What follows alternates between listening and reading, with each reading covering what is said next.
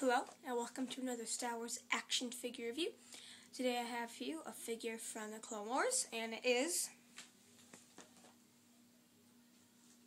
the Bounty Hunter, Cad Bane.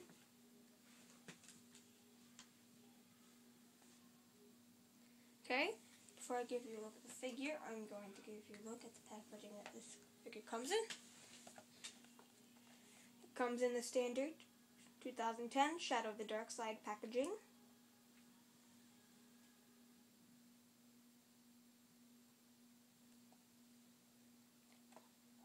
Has a picture of the figure and the Galactic Battle Game card and die. Cad Bane has the bubble here, Star Wars Clone Wars, on the back. Has a picture of the character, picture of the figure, then picture of other characters, figures here in the wave, and then right here is the Galactic Battle Game. And all that. On the back it says, Cad Bane is hired by Darth Sidious to break into the Jedi Temple and steal a holocron containing the secret names of future Jedi.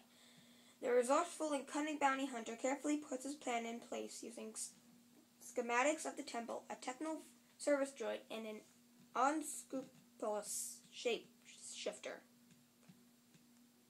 Okay? Now, also in the package, there came a little pamphlet for the vintage collection in Clone Wars. So you can see, bada bing, bada boom, nothing special.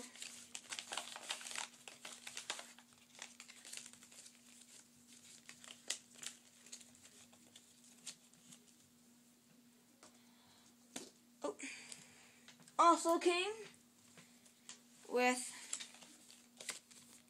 a Cartoon Network secret code for exclusive Clone Wars Season 3 and much more. Exclusive videos. Okay? And then also, I was surprised to find that there is, in fact, Clone Cash.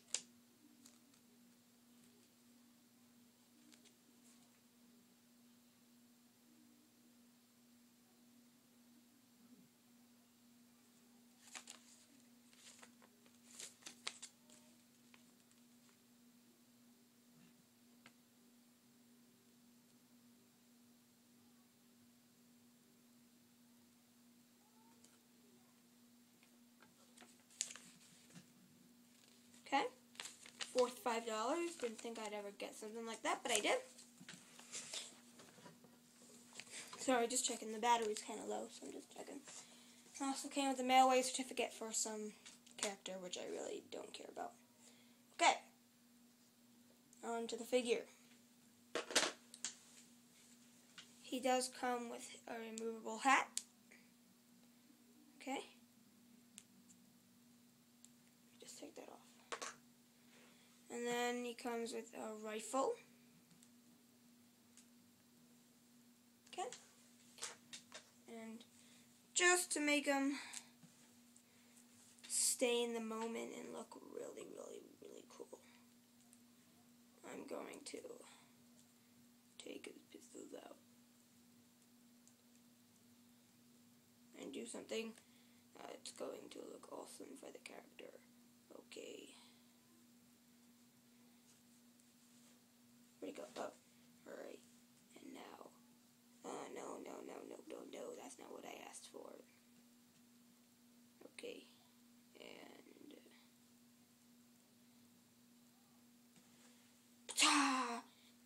two blasters. Take those out. Bada bing, bada boom. They go in two holsters. Okay. And now on to articulation.